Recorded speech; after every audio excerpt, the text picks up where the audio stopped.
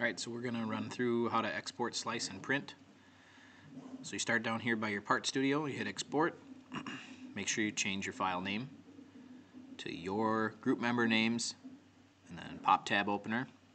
Make sure it's in STL format.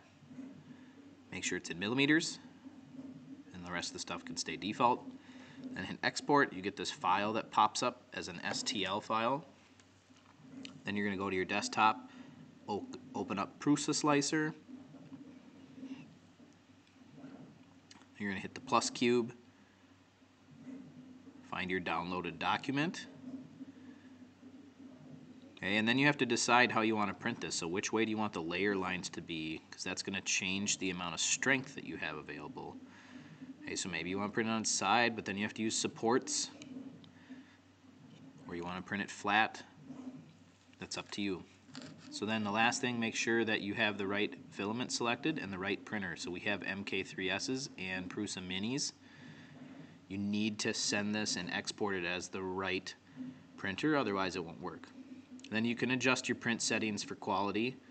You can adjust your infill, and then when you slice this, you need to record the amount of filament that you use. So here I'm using 64 inches and some change. Okay, so make sure you write down that number, and then you're going to export your G-code. Click on your thumb drive or your SDHC drive, depending on which printer you're using, and then hit save. And then eject your drive so it doesn't wipe it. Then you take out the drive and plug it into the printer.